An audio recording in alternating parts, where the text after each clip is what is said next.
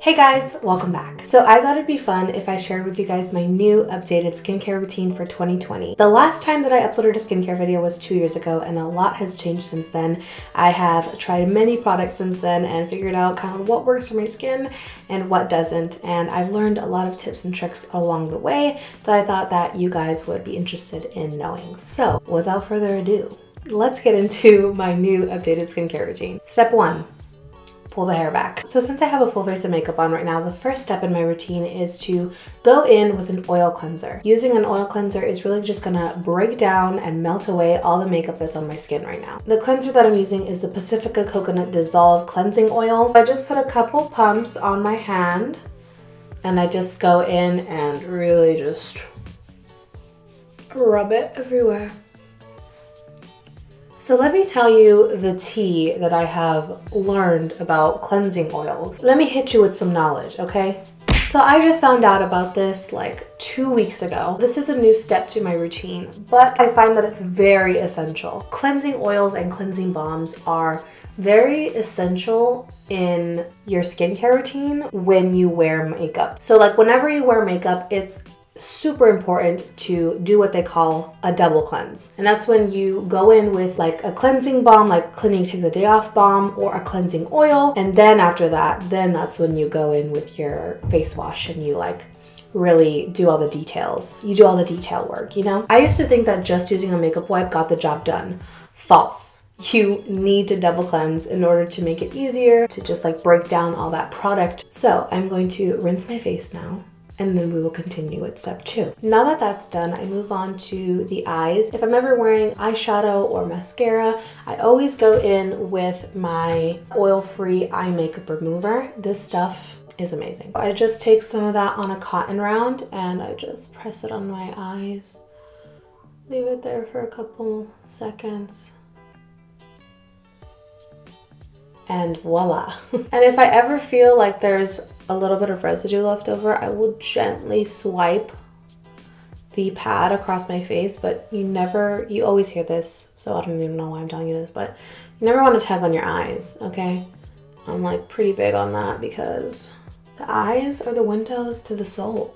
So like, you know? So next step is one of my favorites, and it is the cleansing step of my routine. And for my face wash, I use the Botanics All Bright with Hibiscus Cleansing Wash. This has been my holy grail for like a year now. I haven't switched it up because it's so gentle on my skin. It smells amazing, and it just leaves me feeling very refreshed, and it leaves my skin super soft. So I love going in with this. And the way that I use this is I put it on my Duval spin brush. I just put a little bit of cleanser on my brush, turn it on, and let it do its magic.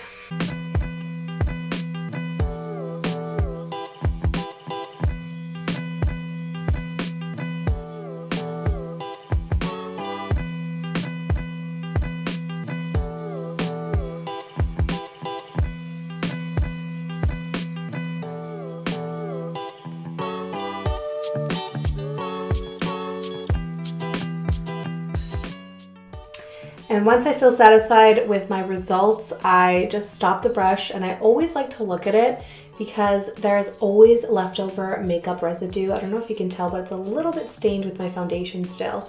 So that's incredible how it really just gets in there when you think that your skin is already clean. So I love my spin brush. I love the tempo that it's at. I love how soft the bristles are. I love what it does for my skin. So if you guys are interested, I actually do have a promo code with them. You can use the code Alyssa at checkout for 70% off. I'll also put the link in the description so that if you guys are interested, you can check it out. The set that I have actually comes with 4 detachable heads, one for your body, one for exfoliating, one for a pumice stone, and then one for your nails, I believe. Once I'm done using the brush, I just go back and rinse my face in the sink, and then it's time to continue on with my skincare routine.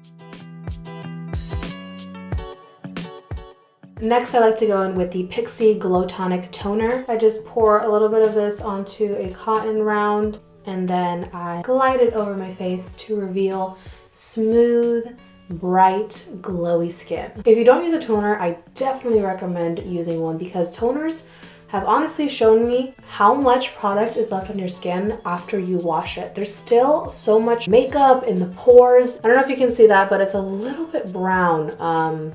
So I think that's like foundation, or I don't even know what, but that was still on my skin. I'd say that my #1 problem area on my face definitely has to be my pores. Fun fact, pores are genetic. Thanks, Mom. Thank you. Really, no, seriously. Thank you. Although there's nothing that you can permanently do to shrink the size of your pores, there are products that can help minimize the appearance of large pores, which I love. I'm here for it. I love pore filling primers. I love pore serums, which brings me to this serum right here. This is the Revolution Skincare Blemish and Pore Refining Serum. This stuff is amazing. It just does wonders for my pores. They don't look so hideous anymore. They don't look so disgusting, like just like gaping holes on my face, you know?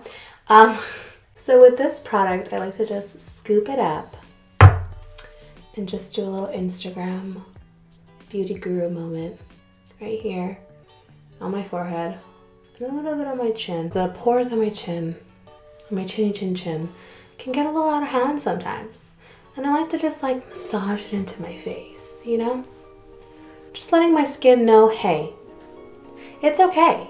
You have big pores. I really like to just like press it into my skin too, to just make sure that it's really sinking in there. If you also struggle with large pores, I definitely recommend using a clay mask or pore strips. Pore strips are everything. They really just take out like the nasty blackheads and whiteheads, and it's gross, but it's amazing. It does wonders. And last week, I believe, my pores were so bad. They were disgusting.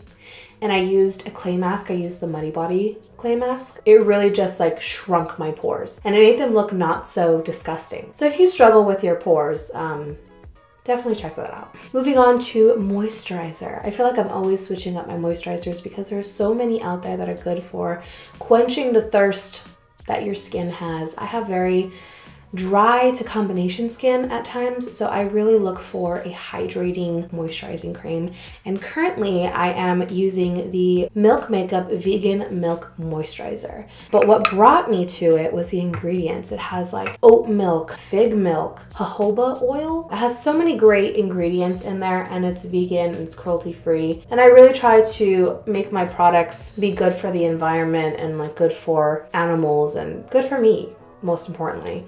So I've been trying this one out, but if any of you guys have a moisturizer that you love for dry skin, send it my way because I'm always testing new moisturizers. See, it just really gives you like that glow from within. Last but not least, I like to finish up with an eye cream.